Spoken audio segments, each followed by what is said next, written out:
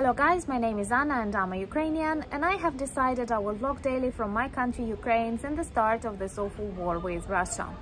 And in my daily videos I try to update you on the important real-life situations in my country Ukraine, and of course I'm always glad to answer your questions and to clarify some facts from our history, our culture, our background, or whatever interests you. And today I have decided I want to speak a little bit about Dmitry Medvedev. Actually, I have long forgot about him. He is an active Russian politician, but totally dependent, just one of Putin's speaking heads.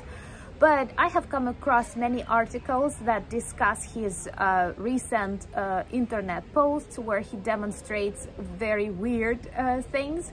So I have decided I will introduce you to him, if it's possible to say so, and perhaps analyze the things that I see about him.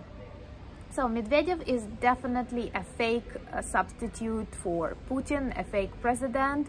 He was a president, it seems to me, in 2008 for one term when Putin did not change the constitution yet, and he did not have a chance to try and run that campaign.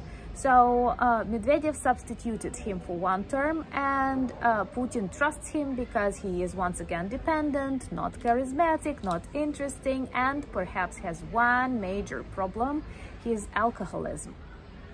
Well, this is very typical for Russians. This was also a huge problem back in the USSR. And I know that many people denied higher positions, denied career growth because it was always connected with drinking alcohol. So if you had problems with self-control or you just could not consume much alcohol, many of top-ranking positions were closed for you because it was very typical to drink during Soviet times, and especially at work or after work. That was a demonstration of a very stupid thing like respect. This is very common for Russians to ask, do you respect me? If you say no to drinking. So I do know, even from my circle of my friends and relatives who lived back in the USSR, that many people denied promotion because they realized they will have to drink a lot. These traditions, they are alive in Russia, and for me it is not a surprise that Medvedev is an alcoholic. Of course, many people suffer from this problem, and there are lots of things to do to save yourself, but in Russia it is not treated as a disease or a serious problem, but more of a national tradition or a character trait or something. But definitely after decades of heavy drinking, this thing interferes in your actions, and perhaps many of the things that Medvedev now says reflect the toxicity of alcohol in his brain. Well, in general, the only reason why Putin has picked him, perhaps that he is shorter than Putin. Once again, I'm not into people's heights, and I don't think that someone's height demonstrates strength or something. But we know that Putin is very much concerned about his appearance, about his height. That's why he often has these heels when he meets taller presidents.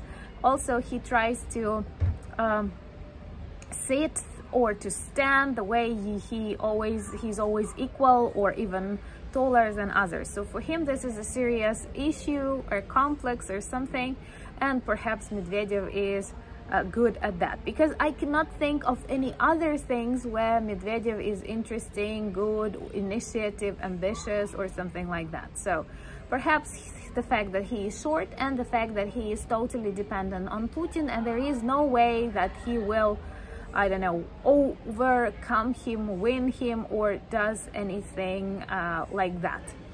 And now Medvedev, after being the president, and he worked as a prime minister for a couple of terms, and now he's got a really bad position, something not influential at all. And there are rumors that he is at the edge of divorce with his wife, and that they are waiting for Putin's permission to divorce. And also that he tried to commit his suicide. I don't know, it seems more of rumors to me, but that he was really drunk and his bodyguard found him with loaded gun, and I don't know why did he stop him. And anyway, now he is very famous for his posts on social media, and they are very aggressive and they are very stupid, and often they even spoil or interfere with general Russian politics. And traditionally Putin likes to have speaking heads that say things he thinks about. He tries to control his tongue more or less, not to violate, I don't know, norms verbally, violate them militarily or other ways. It's his tradition, but he has this foolish people talking instead of him, like Zhirinovsky was once, and now he has Medvedev.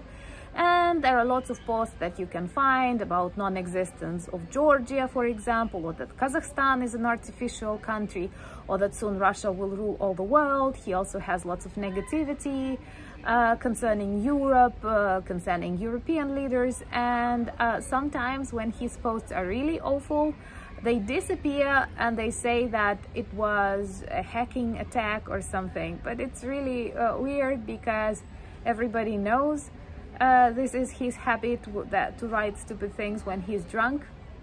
And then when this is something super stupid, they pretend that a hacker attack happened to his account.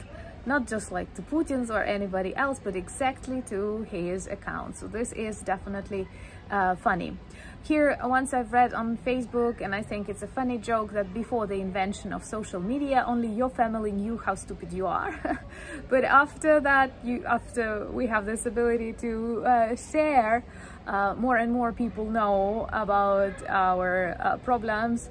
And I think this joke suits pretty well Medvedev, and also demonstrates how sick Russian political system is, because not only they have Putin for 22 years they have one president. Like, you can be born, I don't know, marry and die during one president, and that is kind of sad. So for 22 years he is the president, and to stay president he surrounds himself with various funny, stupid, primitive guys who follow his rules and don't build their own careers, don't offer any changes or, I don't know, any choice. So of course there are other examples of politicians of this style, but today I think that Medvedev is a typical it's a typical drunk face of many Russian policymakers, and that's why they have policy of that style. Anyway, thank you for watching, and thank you for supporting Ukraine. We are really grateful for the countries, for the governments, and especially for the people who understand how important it is for us to win this war.